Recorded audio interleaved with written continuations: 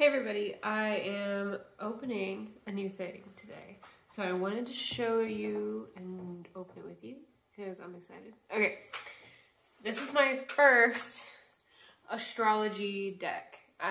Let's line up those lights. You know, I like to, if you get a natal chart reading from me and I turn the light on and pull your chart up, I like to line it up where the lights are around your chart. If you know, you know. So, the Arcana of Astrology is the one I picked. It was a pretty reasonable price, and I'm kind of picky about what I want, so I chose this one. I'm sure I will get other astrology decks later, but I am a little bit minimalistic on how many decks I have. I don't get too many. Like, this is my entire collection. I have 6 decks, and well, that might not be true. I might have 1 or 2 more, but they're not like actually oracle decks. Like, there's like 1 playing cards, and I have like a botanical thing, but it's not really meant for tarot or oracle reading, but I've used it for it in the past. Yeah, I had one other that was my first one. But I'm not currently using it. I pass it on. So let's see. Get into this astrological deck of cards. The Arcana of Astrology. Alright. Right away, I like the box a lot. Like, that's something else I think about, because, like, you know, unless this one I have a box for, that was gifted to me. Thank you so much. I really love the box, especially because this one is my Rider-Waite, and I have in here right now. But I love this box. I don't know if I'd want boxes for all of them, but I love it for my main deck. And then I've got like all these boxes. I do think about like if the box is something aesthetically pleasing, if I'm gonna like to see it. You know, purple is not really a big color of mine, but I actually don't mind. Like, there's... Okay, anyway. How do I open you? Because...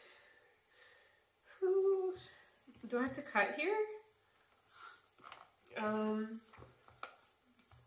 Also, excuse my hair. I got these, like, new things I was just cleaning around the house, and so I was, like, not really ready to take a video. Not planning on taking a video, but here I am doing it anyway. I think I have to cut there. Unless, no. Oh, okay, wait. Got it. Wow, look at that. The book is nice. It fits in there just right. The cards. Okay, this might be annoying to put the cards back into after I've used them a bit. Yeah. I don't know. Maybe it's not that bad. We'll see. Let the stars be your guide. Okay. Now, look at the book first. Oh, that's pretty.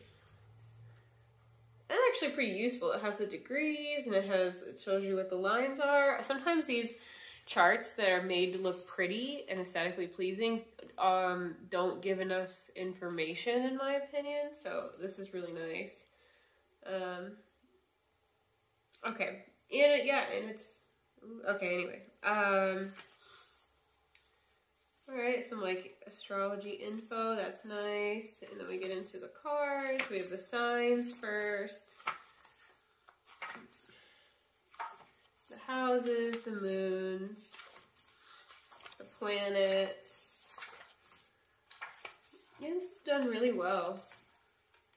Oh, more of the... I guess we just had the ascendant up there. Why? Ascendant. Huh. That's kind of odd. Why is the ascendant up there? And then it goes into the moon. Huh. Well, it goes into the planets. Okay, well, whatever. The houses. We got first house, second house. And then what's this next one? The asteroids. Okay, cool. Ooh, she's Ooh, yeah, this is one thing I was looking for. I wanted them to include all of these. Nice. Ooh, I don't even use this one much. I'm gonna have to now.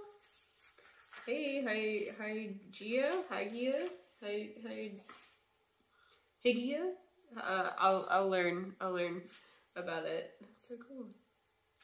So I've been working on getting this one into my readings. Awesome. Oh, I'm so excited. This is legit. This person, Claire Goodchild, seems like she knows what she's doing. All right. So we got Aries, Taurus, Gemini, Cancer. Oh my gosh, it's so cool. Virgo, Libra, Scorpio. Of course, Scorpio. People put purple with Scorpio so much, and I just really don't like it. I just don't like purple. Like, I would have loved to have had, like, these warmer colors, but, you know, I am a Sag rising. Or not a Sag rising, I'm a Sag North Node, so I just can't get enough of that Sag energy. I just want more. Let's see. And Aquarius is also the colors I'm not into, so good. Great, good. Okay. Pisces. Oh, I love that for Pisces. I love that on Pisces. Those colors.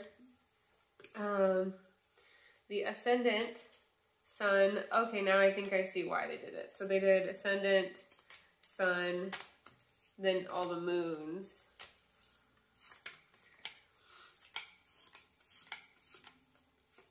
They got the eclipses and the planets. Mercury looks so fun. Look at that. Party, like. This isn't what I would think of when I think of Mercury, but like, it's cool. I like it. Venus, Mars. Ooh, it's kind of like dark for Mars. You know, it's more of like this color, right? Like an orangey red, but this makes it look like depthier than I would typically think of Mars. I don't not like it. It's like very like bloodthirsty aggression, passion. Yeah. When I say bloodthirsty, I mean like warrior type thing. Okay.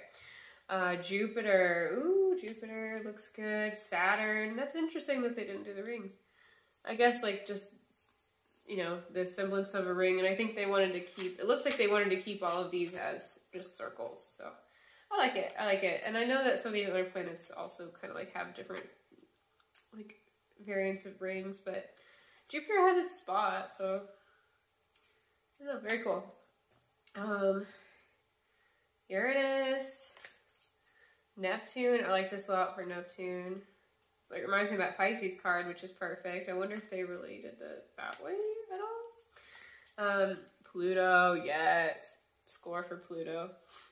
The only thing I would have maybe liked is to have like slight size differences on these. But at the same time, like, I think the cards would probably look better with them all big. I didn't really think I'd have this much to say. It's already been like 8 minutes. Okay. First house, second house. This is cool. I really love that they had like the signs and the houses and the planets. That was something I was looking for.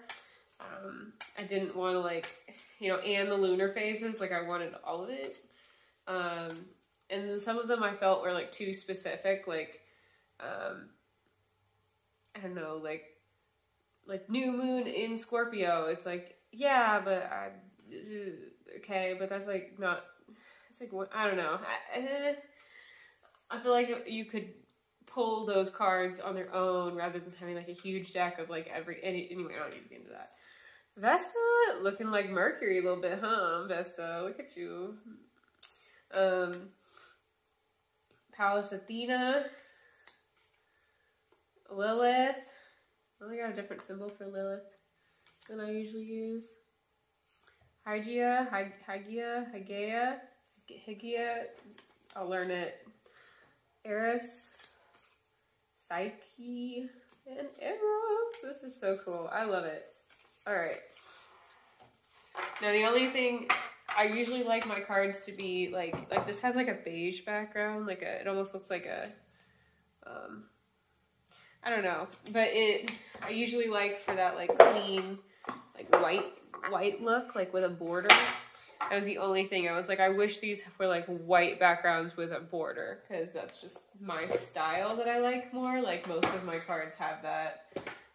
Like this one also. Come on, Mushroom Tarot, get out here. Got the border. Like, I just like it. And then my Aquarius Saturn moon situation really likes for there to be like an all-encompassing like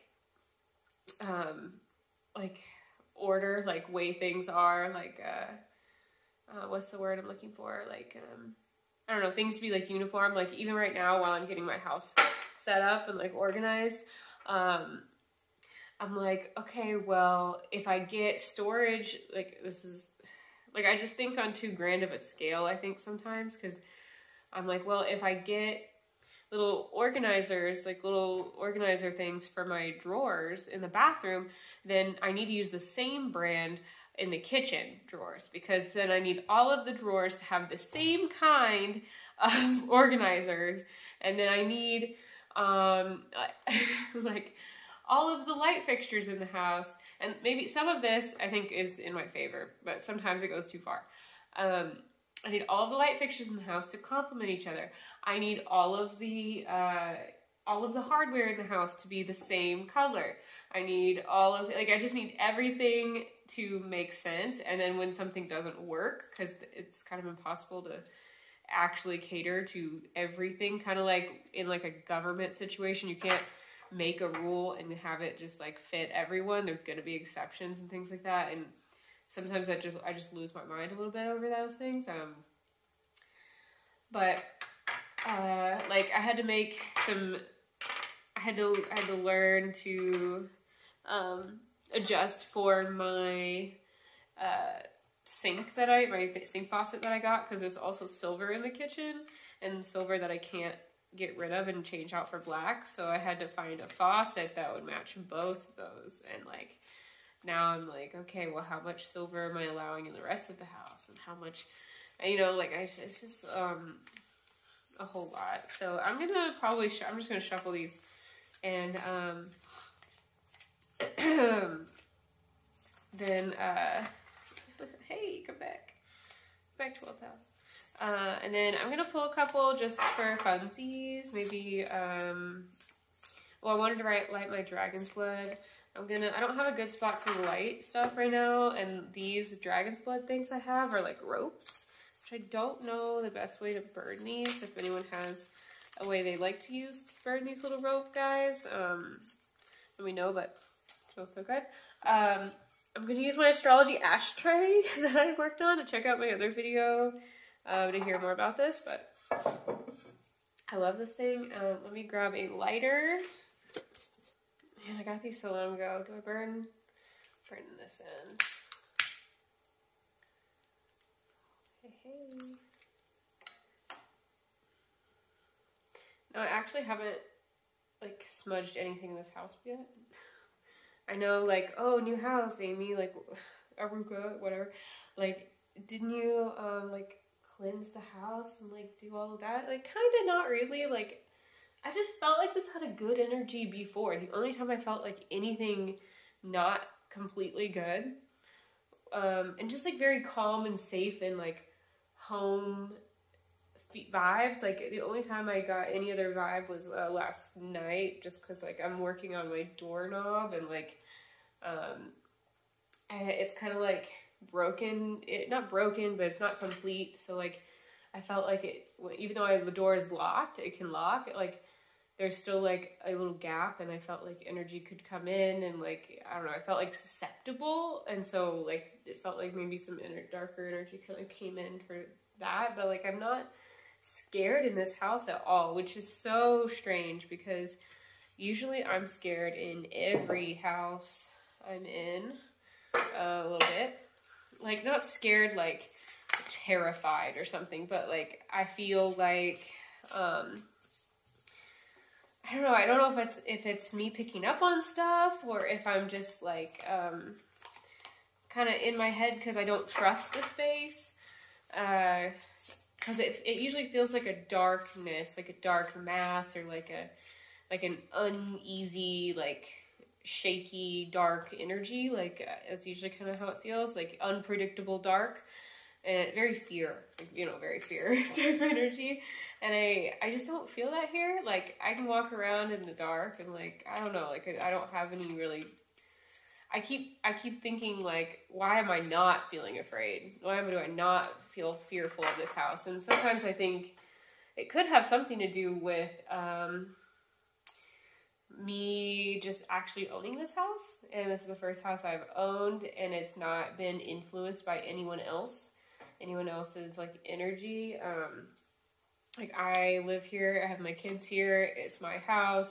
I'm not renting, I'm not living with my parents, I'm not renting from parents, I'm not in a dorm, I'm like, you know, not in an apartment. Like it's very like, I can do what I want here. I feel like it's safe to energetically even call this my own.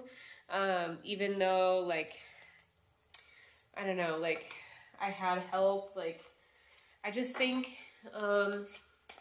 this feels like it can be mine, and I'm not cautious or like timid about like saying yes, this is mine, like energetically, like no, this is mine. Like everything else, it felt like, well, yeah, but this isn't really my house, so like my authority can only go so far. But now I feel like my authority is everything, and I can say no, I can say I can set boundaries, I can have rules, I can have you know, I can make changes, I can ask for help, but like I don't know, like I'm not at anyone else's will, which once I'm allowed to set that boundary where I'm not, like it really helps to be able to continue to set that in, okay, those really want to be upside down, oh my god, in reverse. It helps me extend that into the rest of my life, so that one also want to be reversed. I think I might do reversals for this deck. I typically do. It just gives me like a little more insight into like what the cards are trying to say. Like, you know, not to just be like, well, this is the bad version of this card. I don't mean it like that, but like, sometimes it just adds a little extra like, context. So, let's see, let's just do the shuffle, right? Because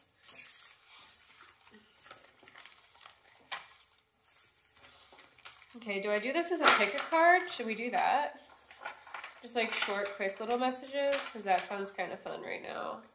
Because I could pull for myself, but like, I don't know. Maybe I'll pull one for myself, but, let's see. What should I focus on the rest of the night? Jupiter, growth. Hey, opportunity, taking opportunity. I feel like I'm doing that right now, Jupiter. And Lilith, like, oh yeah, I like that one for this. And ninth house, hey, doubling up here, Jupiter in ninth house for me. And Lilith really like owning it, taking my power, empowering myself, I mean, manipulating situations into my favor, making things work for me. Like, ooh, I like this a lot for myself. Thank you so much. Okay. I have, awesome. Okay. All right. I'm not going to dwell on that because you guys probably don't super care. This really wants to be lit now. I think this is maybe a sage. Or rosemary. This is my rosemary, right? Yeah, this is my rosemary. I can probably smell it and... Oh, got too much. Ow, ow, ow. Yeah, rosemary. Just chill. Oh my god, chill. Alright, here we go.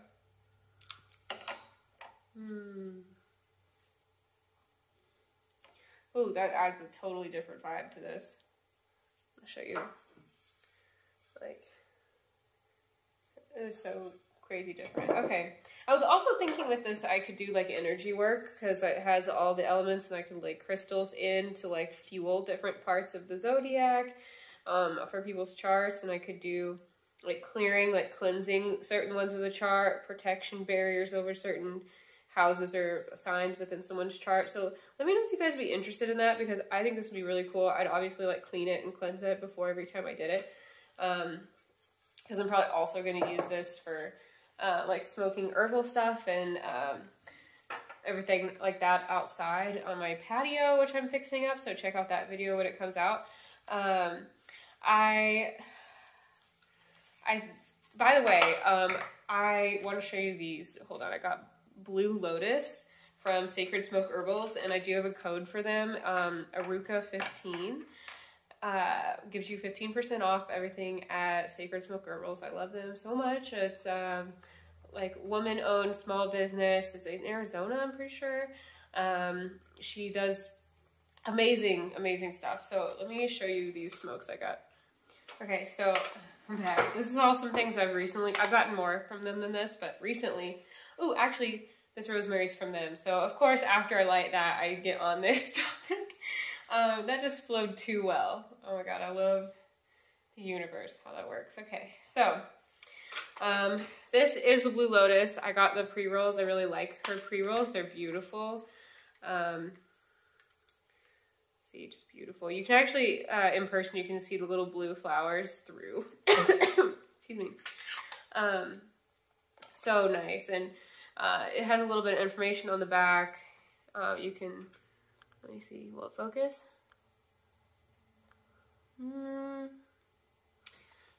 Basically, she talks about the history and how it gives a sense of a free-flying sense of euphoria, offers those who partake prosperity, fertility, and let's see, allows for your truest self to bloom and soar.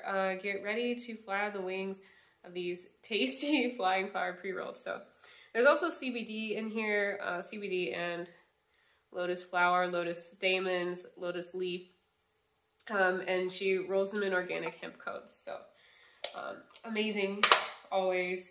Also, her Breathe Easy ones are really good. I've had some friends who've gotten that one and really noticed a difference, like with their sinuses, their allergies, their other like breathing conditions, like if they smoke like cigarettes, like having like less coughing and stuff. So very, very good stuff. This is also a CBD bath bomb I got from her, and I was saving it for my new house. I haven't used it yet. And then these are some teas. Oh my God, I got a bunch of teas because they just look so cool. I think she's having a deal on them, and I get her like messages and everything. So the 7 gates, a ritual to support full chakra body alignment, a ritual tea for meditation and spiritual growth, a high magic, love spell, a lover's magical herbal tea, lucid dreams, a ritual herbal tea for dream work, awakening, a ritual herbal tea to open the third eye, and empath, a ritual herbal tea for empaths and highly sensitive people. So cool. Okay, back to what I was doing. I'm gonna put these things over here. Okay, let's go. Okay, so here's the pick a card. Quick pick a card for you guys. I'm gonna adjust the camera a little lower. I know it's been really great looking at my shoulder and my neck, but you're gonna have to, you're just gonna have to be okay with just seeing the cards.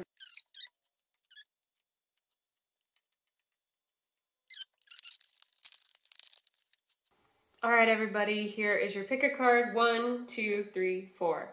Again, 1, 2, 3, and 4. So let's start with group number 1. Oh, those fit nice over back there, don't they? Hey, okay, chill. So quick messages for group number 1, full moon, Cancer, and first house. So we have 2 components of, not components, but 2 indicators of a lot of emotion and like even dramatic emotion, really just like all of this. And it's all happening in your area of identity, yourself, the mask between you and the rest of the world.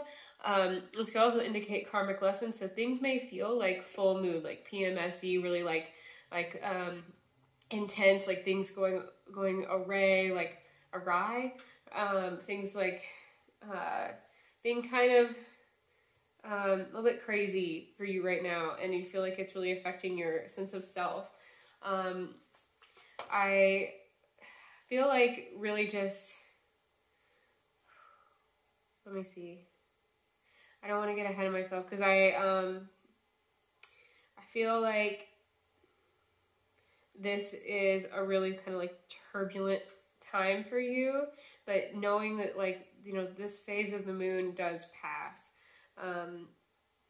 Like, it becomes full and things are like crazy like that, and then it starts to wane and things calm down, things change, things are not permanent, especially during these heightened moments of energy. It will calm down. It's just really hard because this is something you can't turn away from. This is something you have to face. It's in your first house.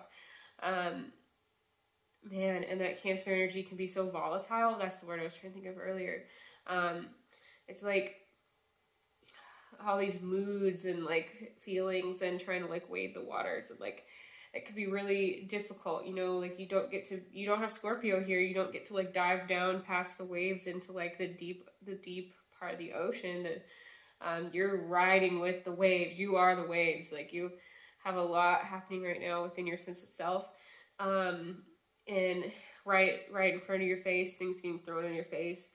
I do want to say, like, feel your feelings with Cancer. Like, the way to turn this, I keep almost grabbing this other deck of cards, like, do I want to or not? And then I'm like hearing like, no. So Cancer, you have this this inclination, or you're getting hinted to really make sure you're feeling your feelings. Because when Cancer energy tries to not feel their feelings, it still doesn't help the situation. You just need to learn how to feel them, allow yourself to feel them, go with the flow, ride the wave, and you're learning to surf. That's essentially what this is. You're learning to surf until the water's calm. And this will probably give you a more established sense of self, make you feel more confident in the long run, because things won't feel like you're just amongst chaos. Okay, so that was your message. I'm going to move forward with group number 2. Thank you for being here and watching. I love you guys. Okay, so group number 2, we have waxing gibbous moon, a new moon, and Leo. Okay, so there's a sense of newness with the new moon, right? Fresh, clean slate, and really allowing yourself to be this vibrant, energetic, let's see, what's the word? Chivalrous, like heroic type figure. And it's something that not only is it new and like you're getting this like new, clean, like open opportunity to be this way, you're also already like growing it. Having the waxing gibbous moon shows that waxing is building up to a full moon. It's building up to manifested state. So it makes me think, like, maybe depending on who all is listening to this message, some of you guys are at the new moon state and some of you are at the waxing gibbous moon state. And if you are at the waxing gibbous moon state, you still feel like this is fresh.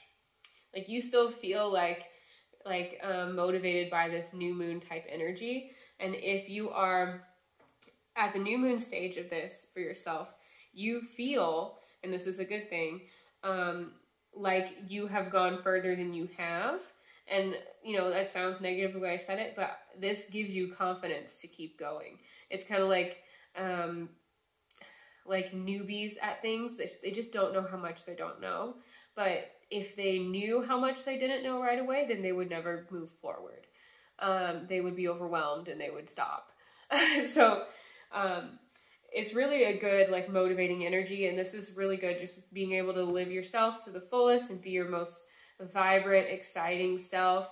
Let yourself be the center of your own universe for a little bit. You deserve that to some degree. Obviously, you need to take You need a healthy dose of ego. Don't take it too far, but you know, at the same time, you can't help others till you help yourself. You need to get yourself established and ready before you can give that to other people.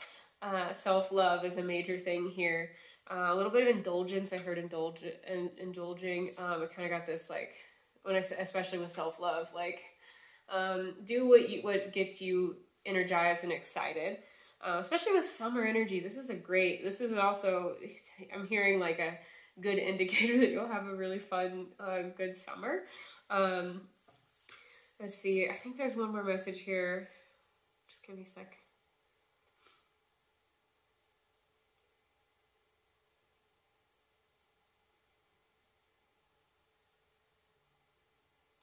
Yeah, I keep looking at this waxing gibbous moon and hearing like, you're almost there. You're like nearly complete. Like, like, well, yeah. But it's still also fresh. So also think of this as like long-term goals versus short-term goals. So it's kind of like you have all these new little goals and like there's this big one that you're like really making good progress on. But like keeping yourself motivated by like, okay, here's another new little goal, mini like sub-goal, sub-task. Within the big task or this big goal, and moving forward step by step, and you're really made a lot of progress. I'm hearing so much progress. You're almost there. It's almost complete. So this is just really amazing. I really love this for you guys. Group number 2. Thank you so much for watching. I'm going to move forward to group number 3. Again, love you. Thank you. Group number 3. We have third house. Aquarius and Pisces. Actually, these want to be flipped. Of course they do, Aquarius and Pisces. All right, so I'm seeing right away this like purple blue is catching my eye because of course it is. I always have a problem with it, so of course it is. But really, it doesn't feel like that. It doesn't feel like my own dilemma with the colors. It feels like something that is with you, or like something with feeling like this ocean type blue and this like mystical type, really like, I can't think of a word to describe this feeling, like a magnificent, insightful, I'm hearing insightful purple. There's just so much beauty in these cards. This is very mystical pull, I feel like. So you're really bringing this Aquarius energy and this Pisces energy through your third house. Your third house is about, you know, basic education, common sense, mentality, communication, your social groups. Like, it can also be like close, you know, like close, like family, close, like neighbors, close little groups of people, or close communities, small communities that you're involved with. So you have, you know, you're kind of becoming like this artistic outsider within your third house, but it's not necessarily bad. You're bringing this unique energy and this like dreamy energy into those groups, and that can be something that can take some time to really let settle in. That doesn't always, especially with how society has been over the years, like more conventional groups will have a harder time accepting this energy with it coming out of you, or even say, you know, they'll be the first people to say that energy is just like a whole bunch of BS, but like they're obviously picking up on a change with you. Like, you know, something that I say to people is just with those conventional people, not that you need me to tell you what to say, I'm just saying like something that has helped when I'm talking to them is like, well, you know, maybe you aren't seeing it for what it is, because like everyone says things like that are synonymous with energy talk. Like when you walk into a room and it just feels different, or like, you know, people say like I got a bad vibe off of them. They have bad, I don't trust them. You're picking up on things, and you can call that like, you can pick any explanation of what that is. Like you can say that it's, well, your subconscious picks up on little details and blah, blah, blah. And then some people say, well, that's your intuition as well. Like your subconscious and your intuition could be the same. They could be tied together. Or some people, like there's all these explanations for the same things, and none of them are really wrong. You could also say like, well, the hormones off of that person, and the hormones that you have, like, they made it where you don't vibe with them, or their gut bacteria and your gut bacteria are too similar. So like this is a whole thing. So like biochemically, you're not attracted to them, and like all these things. So like there's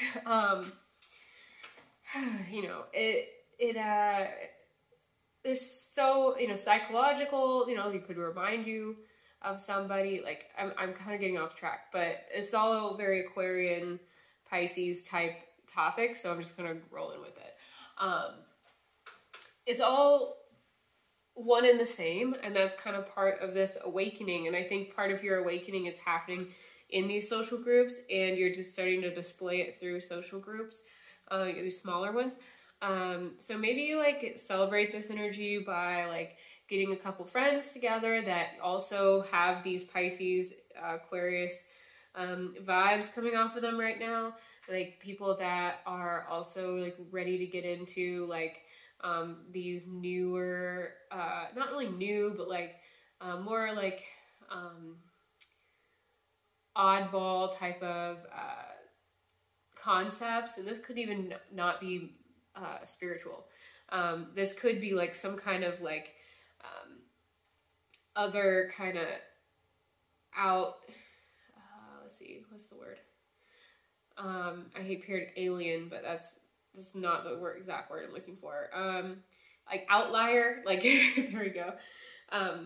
Other outlier type of activities that include like an artsy, dreamy, fantasy type thing. Like this could also have to do with like gaming, and this could have, the technology, and then like illusions, escapism into another realm.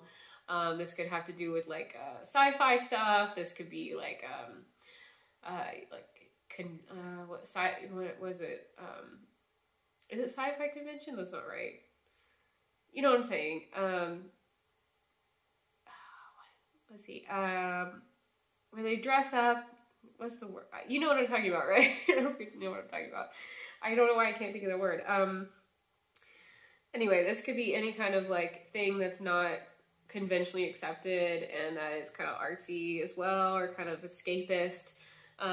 This could be kind of like, anyway, there's a lot of things that this could branch off into within the realms of Aquarius and Pisces. But just celebrate this energy by doing what you want to do with like a couple friends, like a small group of friends.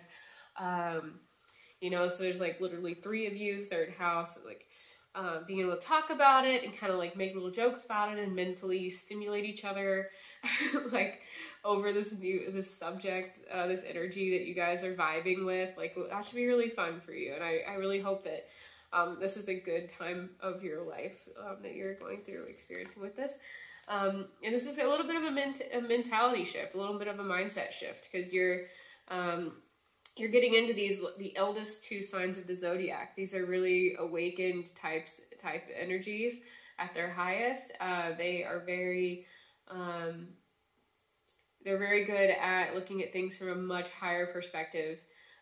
And third house is, the third in the zodiac. So it's kind of like your brain is like catching up with this spiritual awakening energy, or with delving into one of these subjects that I mentioned earlier, like sci-fi or whatever, like whatever you're into.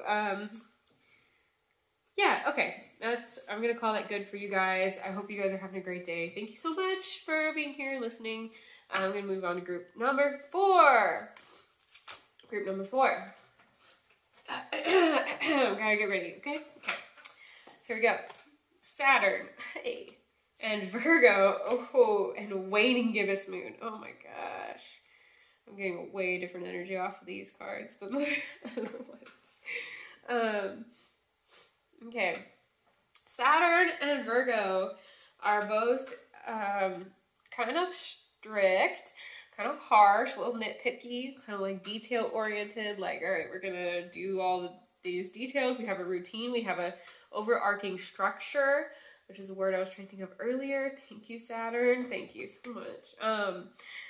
So these this is a little bit harder for me to talk about because natally these are all difficult kind of aspects for me, but so this may be actually difficult for you all. It might be a signal to me to let you guys know, like, this is a difficult time for you.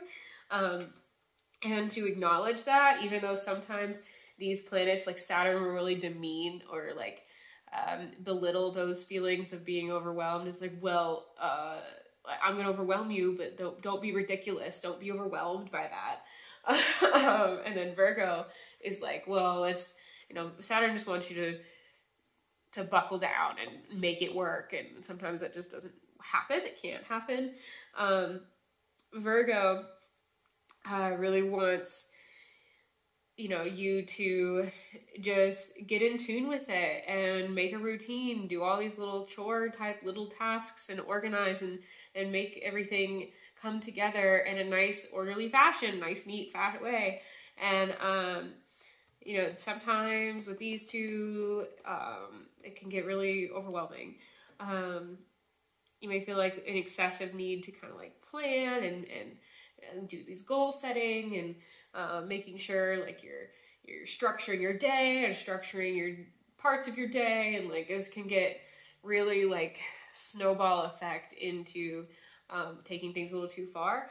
But the waning gibbous moon, I feel like this may be something that you are reaching the end of. Maybe you are about to burn out. Maybe you are, and when I say burnout, like you may feel like, well, I'm doing fine. Burnout maybe feels like more of a physical fatigue, but this is a mental, psyche type fatigue, like a spiritual type fatigue, and you're reaching the end of it. As waning gibbous moon, you're starting, the moon reaches full and then it begins to wane to the new moon. So this is something that you can release and let go of if you choose to. I'm not asked to give you advice. If you want my personal advice, I would say this is something to let go of, and start to release. Give yourself a little more wiggle room, give yourself a little more leeway, a little more space, but really listen to what your intuition is telling you, because for some of you, maybe you do feel like you need to try a little harder. And maybe you do feel like this is the time to really get your shit together, get things in order, like do the paperwork, do everything you need to do to make something happen. This is like you're reaching the last section of that happening. So for some of you, I think this is a message to release this energy. And for some of you, I think it is like, hey, good job, keep going, we're almost there, you're going to make it happen. It's just stressful and difficult. So I hope that was helpful for you guys. Let me know if there's any other type of card reading that you would like to see from me, especially with these new cards. I'm so excited to have these new cards. And thank you for watching and being here. I love you guys so much. And I will see you later. Bye.